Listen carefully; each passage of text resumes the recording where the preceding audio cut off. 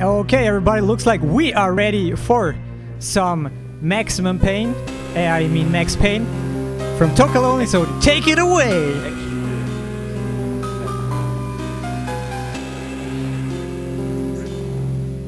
So we live, ready, up and running? Yeah. Yeah? Okay, I'll just start. 3, 2, 1, go. Very perfect start from there. Well, so yeah, this is Max Payne for the Game Boy Advance, a game no one knows, including me, playing this for the first time. Welcome to my casual playthrough.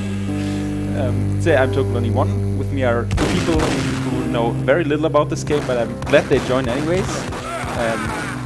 Epic Dude Guy and Sphere MJ. I was rude to introduce you. I hope that's okay. Please don't bully me. So yeah, this game is basically the PC port, Max Payne PC port. They kind of ported to the GBA. They cut out a few levels, but I think the 12 out of 15 levels they carried over. They really paid attention to detail if you compare those two levels. And I think the first and probably biggest difference you'll notice is the isometric view onto this game. And the controls, the default controls, are kind of weird, which probably Sphere will sign. I think kind of weird is an understatement. A bit weird? Only took me like 5 years to get accustomed to it. So, what do you have to say about this game? Well, that was the first level. It's gonna go into the subway now. Yeah, and there's actually a new skip we found this year or last year, I'm not sure anymore. But it's 100% consistent, so I'll just go for it. Yeah, there's a clip that you can do in this game. Or, well, you can't really do it, but sometimes it just happens. It has happened like... 5 times out of 1,000 tries or something. Yeah, something like that. Basically, you run into the door and you hope you get through. It's in this room, actually. Which actually saves 30 seconds. Has never been done in a run. Failed. Nope. Damn, would have been. We had so much pretty hope. good. Okay, guys. In this case, we can also talk about why this game is trash, and so am I. Yeah. So the basic controls of this game, as it's, well, I mean it's GBA, so it's kind of a 2D game, but with the isometric aspect, it's kind of ported to 3D. Which is why they, like, to make this game playable, they need some assistance by auto aiming, which is a feature, which works sometimes, but not really. I mean, honestly, also look out for this door. Great door entrance, works perfectly. So without the auto aim, this game would be actually unplayable. Luckily. With the auto aim, the game is also unplayable. But slightly less, so it's okay. So it would have skipped all of this basically. It was like 30 seconds just to point that out again. But it never works, or whatever. Let me know when I can read donations, by the way. Yeah, yeah, I guess we can go for it. Right now? Yeah, sure. Okay, we got $10 from Robbie XD. He just says Kappa. And Robin, $10 from Wednesday. I love you, Toka. Greetings from Tech. I love me too, thanks. So yeah, now I guess it's time to talk about the weapons for a bit, as they're like they basically ported like most of the weapons from the normal Max Payne game to this one. However, for the run, there are only a handful of useful ones. So you start with the M9, which is one of the weakest weapons, really. You quickly change to the shotgun. You then, like, the shotgun is really powerful, as in the first few levels the enemies are weak enough to kind of one-shot all of them.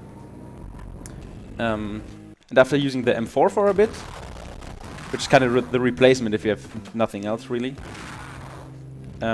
Here we got the sawed-off, which is basically the usual shotgun, but with I think like 1.5 damage multiplier. which, as you see, one-shots every guy in the like first 7 levels, basically out of 12. So I guess it's a bit OP, but I'm the last one to complain. This was an example of auto-aiming, this was not an example of auto-aiming. that was bad gameplay. But before that, I actually, I actually held A with the enemies coming in. Max changed his aim or his aim automatically. So it makes it kind of easy, because actually aiming is quite finicky in this, as you only have 8 directions, and if an enemy is not in any, like directly in any of the 8 directions, it can be really awkward to try to aim. So yeah, this was level 3 out of 12. Kind of going by fast. How do you like it so far, Sphere? Was amazing. Thanks. Not wrong. Yeah, there's also a mechanic where he kind of uses slow-mo, and that allows Max Payne to survive shots usually. So you end up using it a lot to get through the rough fights. Otherwise the enemies would absolutely destroy you. Yeah, exactly. So you have to distinguish 2 cases here with the slow-mo, or the bullet time as it's referred to and probably commonly known as. Take the painkiller real quick. So if you stand still and press the R button, you'll go into the bullet time mode, where you basically, like, you're not literally invincible, but the enemies have really low chance of hitting you. However, if you press slow-mo while you're running, Max will do a slow-mo dive, which is really slow because you can't cancel that one, and it takes a few seconds to nice menu, to kind of go off. So you really want to avoid it, and you want to make sure that you're standing still if you really have to use slow-mo, unless the time you take to kill the enemies is the same as as the slow-mo jump itself takes, because then you can, by jumping, you can cover some extra distance. So it really depends on which enemies you're killing, but the general rule of thumb is that you should not bullet time dive. Except in this level. Well, yeah. Like in a bit. Yeah, there's one exception to it. Also, this is select. Okay. It's kind of weird on the GBA. Select is on a different button on the GameCube controller than on the actual Game Boy player. Let me know when I can read some donations. Never. Yeah, sure, you can go for it. Okay, we got $15 from RDJ, my bad. Waiting for someone to pay up so we can make a cool meme. Money incentive goes to whoever realizes what the total is first. I call 42, by the way. And we have $5 from 7Eraser7. Hey guys, Toka, I hope you were able to eat some strawberries before the Rien. Don't forget to shoot the piano. Great inside jokes, no one understands. Thanks, Eraser. I forgot to pick up 1 shotgun ammo, it's kind of bad. I guess I have to restock in the next room. There's 1 on the ground here.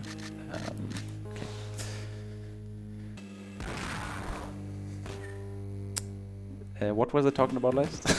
Oh yeah, the stairs in the last room. So you saw me slow-mo jumping off that, because there's a quite weird mechanic in this game. If the slow-mo jump stops after like 1 or 2 seconds, but you're still in the air and jumping, you get this kind of boosted jump, as you saw, so you can use that to die. You have 6 painkillers, dude. It's ripped. Ripped my life. Wait, okay. This is very relevant for the speedrun. Yeah, it's kind of in marathon runs you kind of have to play all the instruments you can in this game. I don't know who did that first, but I do. It's me. It was me. For some reason. That thread was found like 3 hours ago, by the way. Yeah, I didn't know before that you can play Well, how those did drums. I knew that. How did you not know that? How did you know that? You never played this game. I've seen you do it. Like, no. Really? Don't remember that.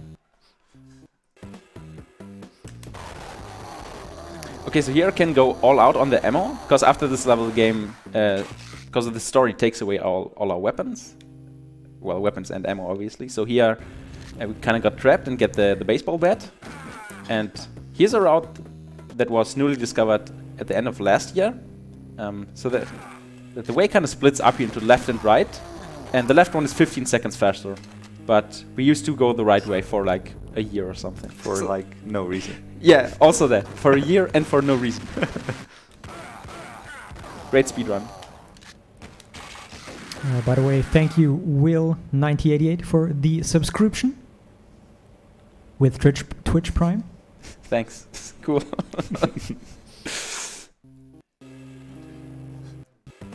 Where did I change to M4? I think this game is hacking.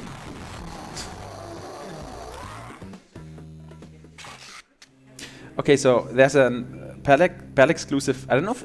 Oh wait, I don't know if that's a glitch or not. But this only happens on the PAL version. So the game took away our weapons, but in the next level we get all of them back. But only in the PAL version. In the NTC one, you still have like nothing. But luckily here, as we get all our weapons, we most importantly get the sword off. Although with no ammo, but we can quickly refill it in this level. Also die, because Max decided to auto-aim, that's a very good point, auto-aim a barrel instead of the two enemies right in front of him. Someone explain that to me. Spoiler, you can't.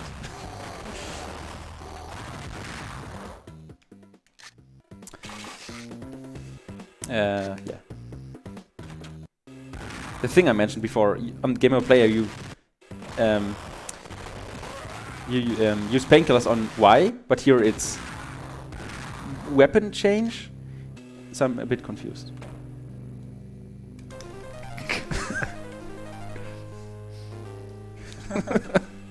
Wow. This was piano stress. Actually didn't shoot it. Yeah, that was honestly the one and only goal I had for this run, to not shoot the piano, just like I did last year. Because I pressed B twice, so I kind of mounted and unmounted, and instead of interacting with it, I shot it. That was a really sad day for my life in general. Interesting. I like when Max misses enemies for no reason. It's also an interesting mechanic. The worse your health. Oh, come on. Please. Destroyed. You can't win. Not sure what I want to talk about, but I guess we can. The worse your health. You started with the worse Oh yeah, your health. yeah. The worse your health. Good point. The higher the chance of missing shots. Don't know who thought of that, but from years of playing, I'm quite certain that's a thing. So that's very cool. You just die because the game decided you did not hit the enemy right in front of you with a shotgun. You missed. Okay, so this level is probably one of the most execution heavy, so I'll try to focus for a bit at least. You already saw those kind of mines on the wall there. And you already saw me jump or walk through the first of them. And actually, those mines give you a boost. If you're, well, if you're kind of close to them, the explosion will boost you, and this is quite useful in the second to the next room. Okay.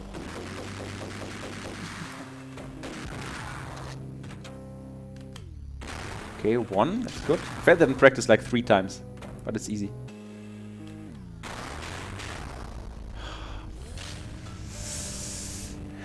That's bad. It's like short, long. I have no idea how this goes. Okay, made it. So, obviously you'll get a lot of damage if you do those damage boosts, and for those 3 mines in a row, if you're too close to the explosion, you will obviously die. So it's quite precise, the starting position. If you're too far away, you'll kind of boost diagonally and not make it through. It's a really weird concept, I don't know. So yeah, I guess it lost like 15 seconds or something. Can still world record. Except it can't. Okay. I guess you also notice we'll pick up a lot of Ingram ammo. Yet I didn't mention the dual Ingram. The dual Ingram is the best weapon, as it has the highest fire rate, and that's also a drawback because you need a lot of, you have to collect a lot of ammo in the first place to be able to use it constantly. And as you see, the sort of is still one hit, and we're on level 8. So the dual Ingram really is only feasible in the last 3 levels, I would say, and that's what we save up all the ammo for. In the PAL version, the ammo for Ingram caps at 215, NTC it caps at 300, because that makes a lot of sense. Okay.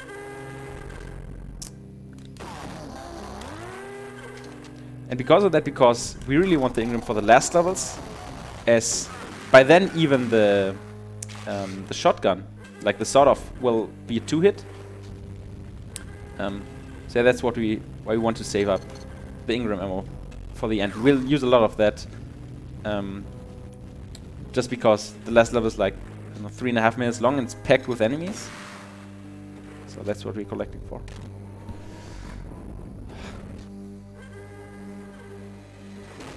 Not annoying sound. .mp3.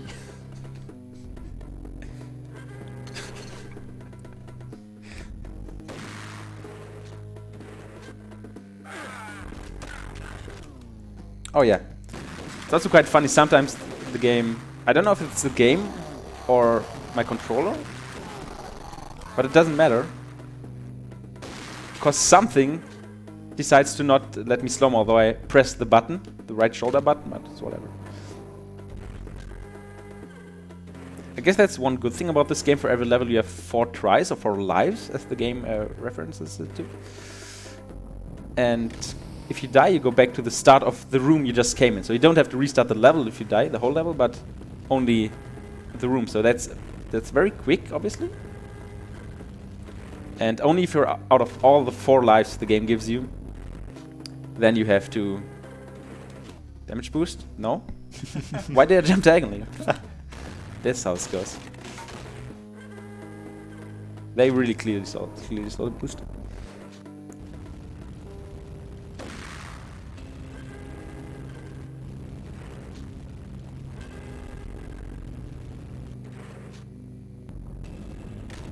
So this is the one pause in this run, the 1 20-second pause. You can just lean back and enjoy this epic cutscene.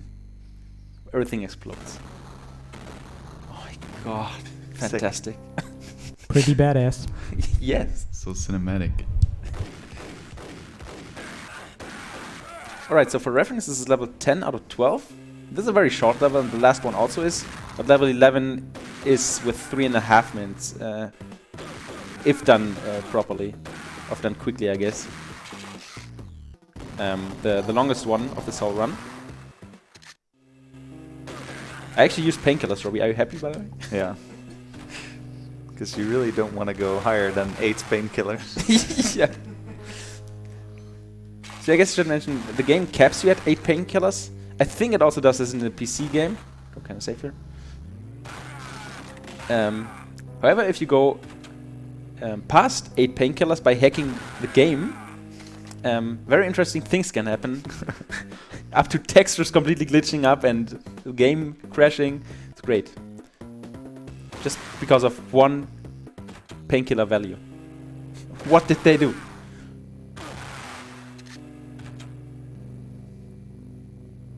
Unsolved mysteries. Okay, so here we already have enough Ingram ammo for the...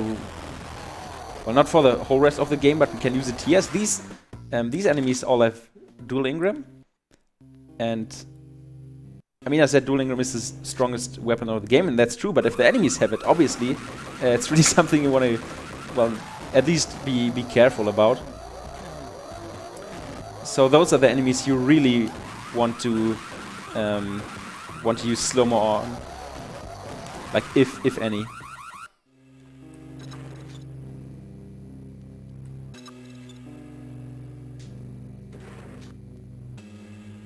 So the chase for Mona Sex begins.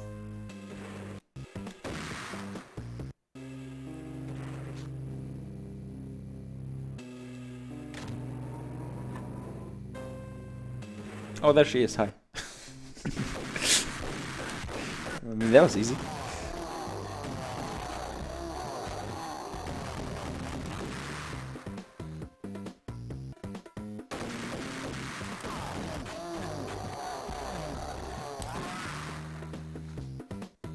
So as I said before, ammo-wise, like this level, as it's the longest one, it's really where this ammo thing strikes.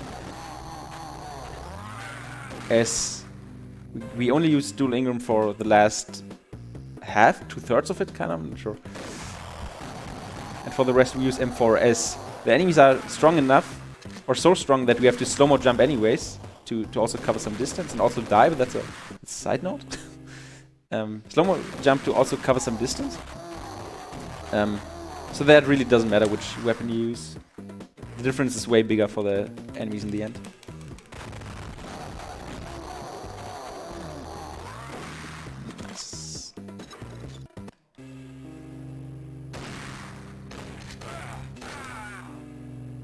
Yeah, so the guy sees the first mine exploding, but he just stands there. He doesn't dodge or anything, that's why he dies. It's great, great AI design. Shoutouts to platforming in an isometric game. Yeah, exactly. Not sure what they thought here, or if they thought at all. But now I have to deal with that. How does that make you feel? Sad.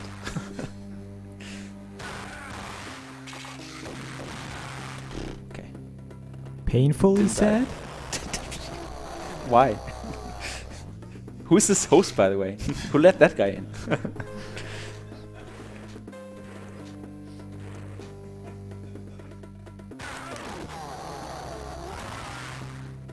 Okay, more Ingram.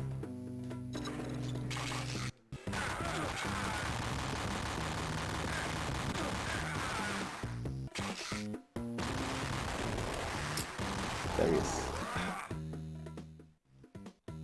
So that second guy down there can be a big troll. He wasn't, but sometimes he goes around that whole thing in the middle, and you have to wait for him to come out on the other side to shoot him, which is great RNG time loss.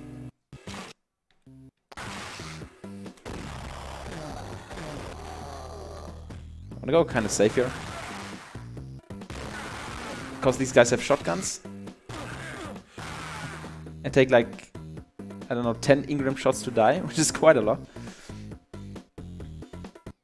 Okay, we made it. So this was level 11. Upcoming is the finale. Really long and epic level. It takes like 30 seconds. So get hyped for that.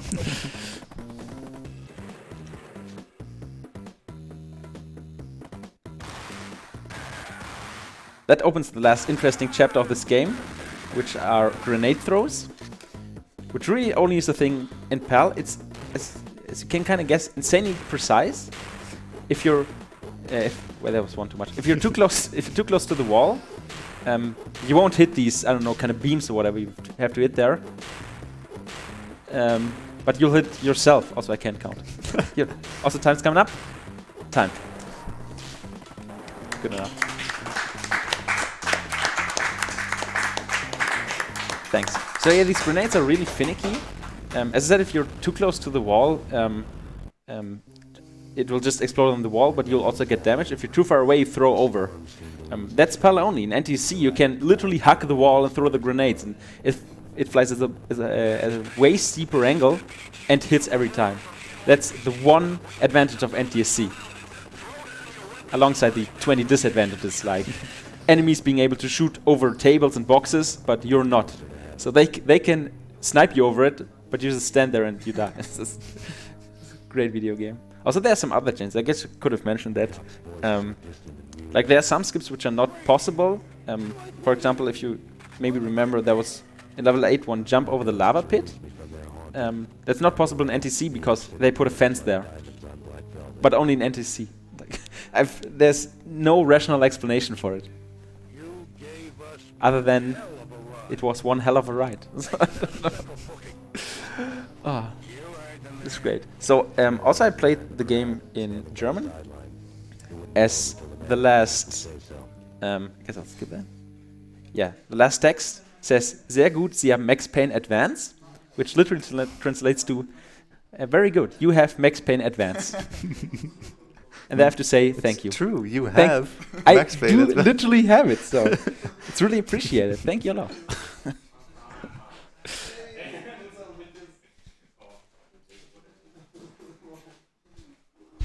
GG. GG, dude. Thanks. You're welcome.